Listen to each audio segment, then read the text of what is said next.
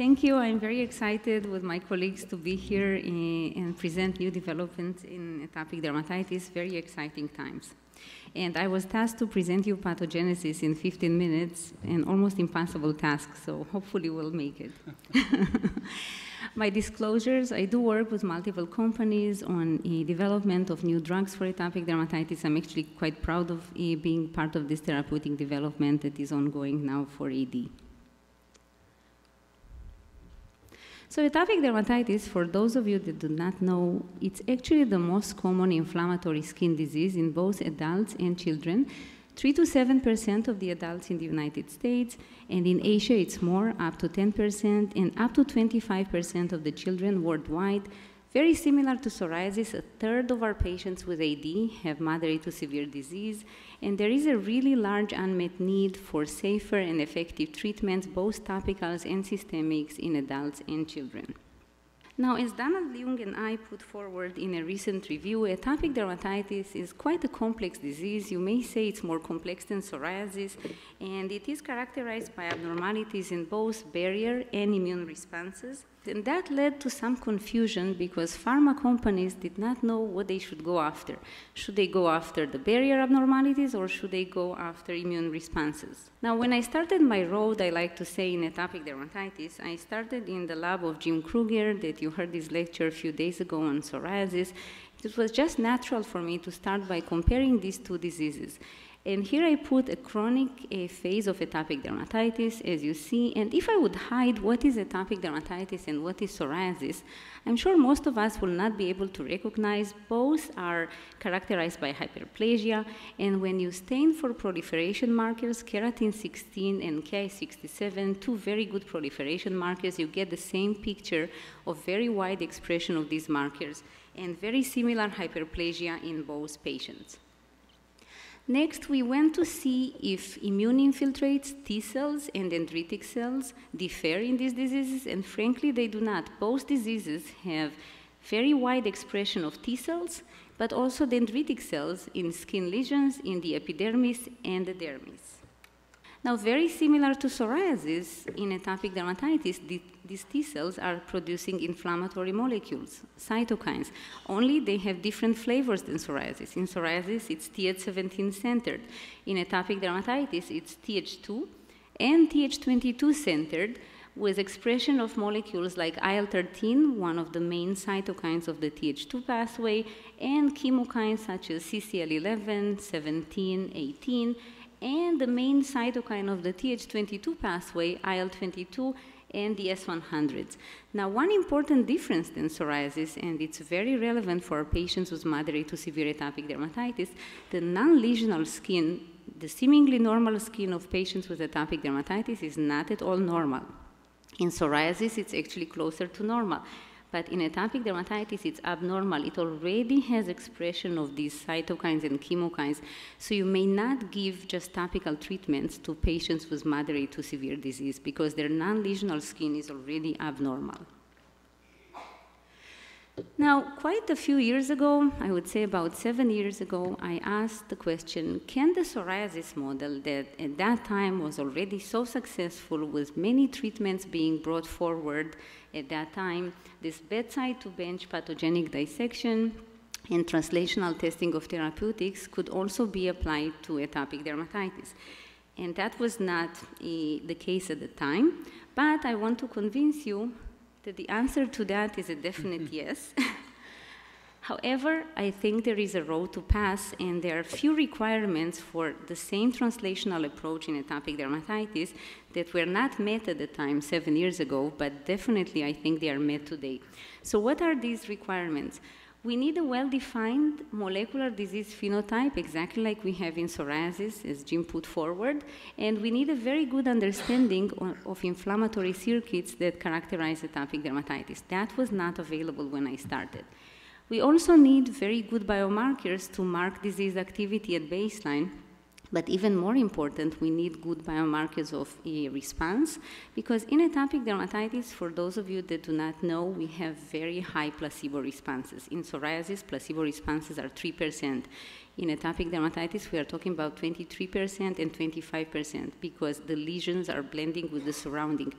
really very hard to tell the difference, so we have to have these biomarkers. So another thing that is really important, we need to have access to drugs that will be selective and selectively target the immune system. That, again, was not available when I started. And this is one of the most important slides, I think, of today's lecture, because this lays out the immune pathways of the disease and how you go after them with different treatments that are being developed now. So what do you have here? You have already elevation of cytokines, of inflammatory molecules, already at the non-lesional stage.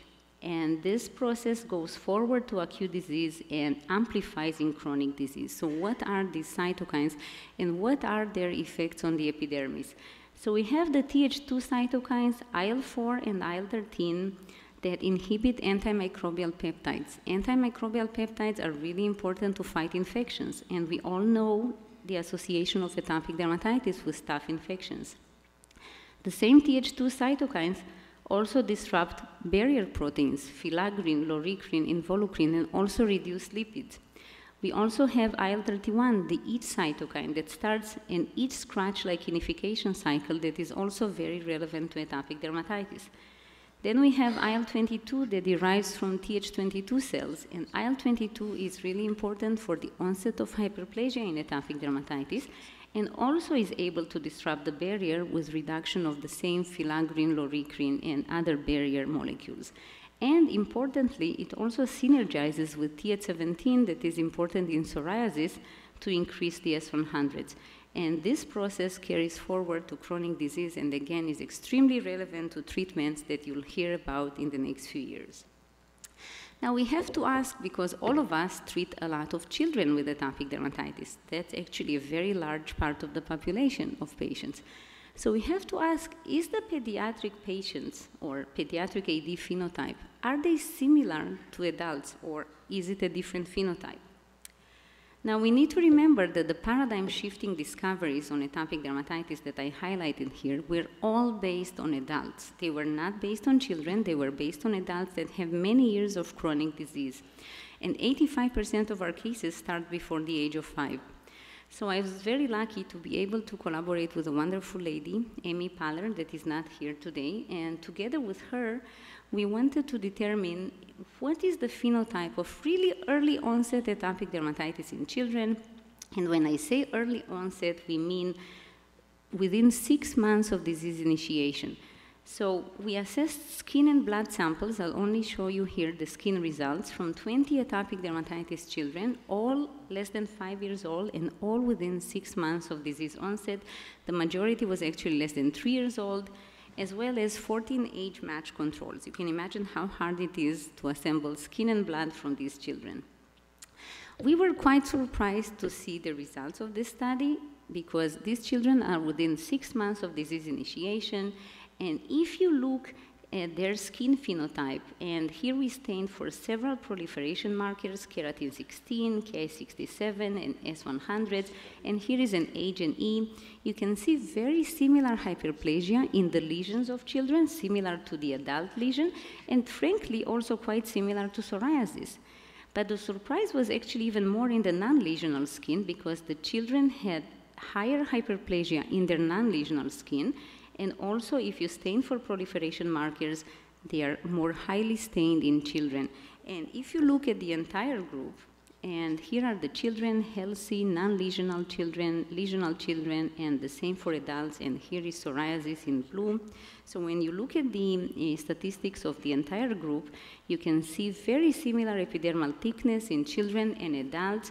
But when you look at the proliferation marker, keratin 16, in non-lesional skin of children, much more increased compared to the non-lesional of adults, and the same actually in the lesional skin.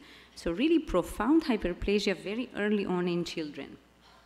What happens with inflammatory markers? The Th2 cytokines are already increased in children in lesional skin, and again, the non-lesional skin is even more diseased with higher expression of Th2 markers, and I want to highlight IL-31, the itch cytokine, highly increased already at the non-lesional skin of children, much more than in adults, but that also holds true for IL-5, another Th2 cytokine, again, highly increased compared to adults in non-lesional skin, and IL-13 also shows higher increase in children. Now, what happened with filaggrin? Filaggrin, we heard a lot about filaggrin and the barrier. It's really downregulated in adults. As we know, in both lesions and non-lesional skin, in children, we don't have that downregulation. And when you stain for filaggrin, it shows a very nice expression in the epidermis. So there is not a deficiency in filaggrin in children. So to conclude on children, there is early and potent Th2 activation in children. The pediatric non-lesional skin is already abnormal very early on with significant inflammation. So that maybe reflects true initiation of atopic dermatitis. And the filaggrin deficiency of adult atopic dermatitis is missing in early atopic dermatitis, and I think that really challenges the notion of filaggrin as being central for disease elicitation and instigator of the atopic march. And I think these data also are very highly relevant for the prevention of the entire atopic march. And why is that? We need to remember eczema is the window for the atopic march. It's what starts first, being followed by food allergy, allergic rhinitis, and asthma. So future studies should determine whether, once the disease already developed, is it possible to prevent the atopic march by appropriate immune manipulations, either broad targeting or specific T-cell targeting. That remains to be determined. Now, how do we test the immune hypothesis of atopic dermatitis? A prediction of the immune model is that immune suppression is able to reverse the epidermal phenotype. We will reject this hypothesis if immune suppression is achieved, but the epidermal phenotype is persisting. And I want to show you, due to lack of time, just one test of this hypothesis, our study with Dupilumab. You'll hear much more about Dupilumab. That is a specific Th2 antagonist.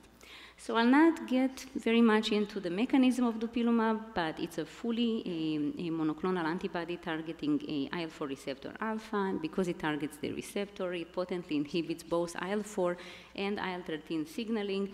This was just a proof of concept study, only 4 weeks, 67 patients, weekly injections of 75, 150, 300 milligram, and placebo. And 18 out of these patients luckily also participated in a biopsy sub-study. Now, these are the easy 50 results of the study. This has been published, and I'll not go into it, but already at week 2, it was clear that there is something here, and we see very nice dose responses at week 4. And importantly for you, there were no differences in responses between atopic dermatitis patients based on levels of IgE or based on filaggrin mutation status. Everybody reacted the same to the drug. This is our molecular findings that we did for the study in our 18 patients. Again, keratin 16, very good markers of turning off the proliferation, the hyperplasia. There is a nice dose response with high reduction in the 300 milligram and increases in placebo. And when you look at many molecular markers that belong to multiple pathways, you see major suppression with Dupilumab 300 with the highest dose, whereas in placebo, there are upregulation of these markers. From a larger study, a phase 2 study that we just concluded, there is also reduction in hyperplasia with Dupilumab. And this is a 16-week study. You see really a turning off of hyperplasia at week 16. This is the thickness measurement. And here we have keratin 16. It's really turned off with Dupilumab at week 16. Filaggrin that you see here shows skipped expression at week 0, shows very nice expression at week 16. So really, it changes also the barrier defects. And epidermal thickness was reduced by 40%. So Dupilumab really impacted both the inflammation and the barrier defect of atopic dermatitis. I think establishing IL-4 and IL-13 as pathogenic cytokines, but also cementing atopic dermatitis, very important, as reversibly, and immune-driven like psoriasis. This is the first proof. Some pictures of my own patients in studies. And very briefly, I want to end with what features of atopic dermatitis may be explained by other cytokine pathways, such as IL-22, because Th2 may not be the entire story of atopic dermatitis. Again, IL-22 is important for hyperplasia, also impairs the terminal differentiation of atopic dermatitis, and we hypothesize that IL-22 treatment may be effective in patients with chronic disease. We finalized the study in 60 patients, and I'm happy to tell you that the results are positive. We will present it at the SID this year. And just to show you one patient with very lichenified lesions, turned off, and this is 3 months post-treatment. So I think we'll have some more excitement down the road with other pathways. The investigational targets are filling up, and you'll hear much more from others about this. So to sum it up, atopic dermatitis is not as simple as psoriasis. It's not just one cytokine pathway like psoriasis Th17, but the consistent cytokine axis activated across adults and children appears to be Th2. But this doesn't exclude that other cytokine targeting may not be also effective in atopic dermatitis, and we need clinical trials targeting all these immune axes together with mechanism so that we'll understand the relative contribution of each one of these axes to the atopic dermatitis phenotype. But I think you'll agree that we are beginning a really exciting path for new treatment paradigm for atopic dermatitis, which you'll hear much more from my colleagues later. Thank you so much.